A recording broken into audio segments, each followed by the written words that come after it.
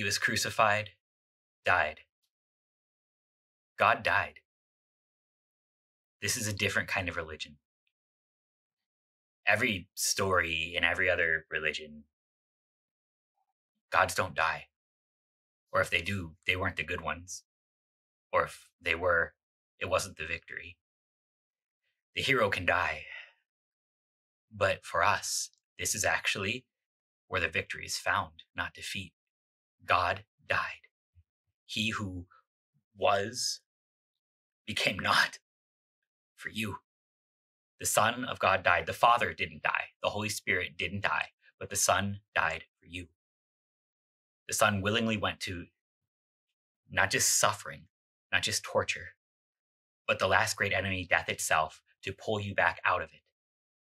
The Father sent the Son. The Holy Spirit declares this gift to you because the whole of the Trinity is working in your redemption simply in this. God died for you because Jesus is God and Jesus died.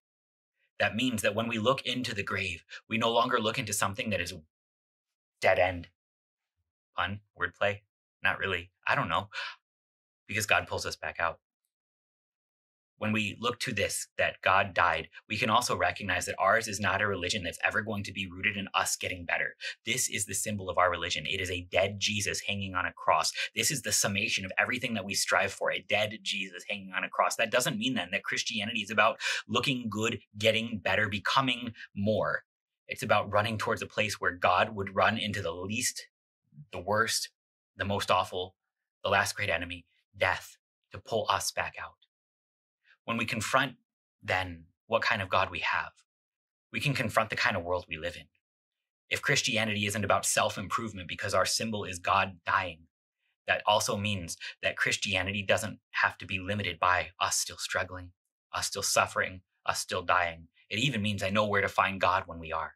I know where to find God when death is nearby. He's dying on the cross. I know where to find God when everything is falling apart. He's dying on a cross. This victory that we have, it doesn't look like the world's victory. See, for us, the world's victory has to be, no, last second, not dead, tricked you, and now I win. Now I come back with the big hammer. Now I beat the bad guys up with the big hammer, and now I'm in charge, and now things are better. God won his victory for you when he died.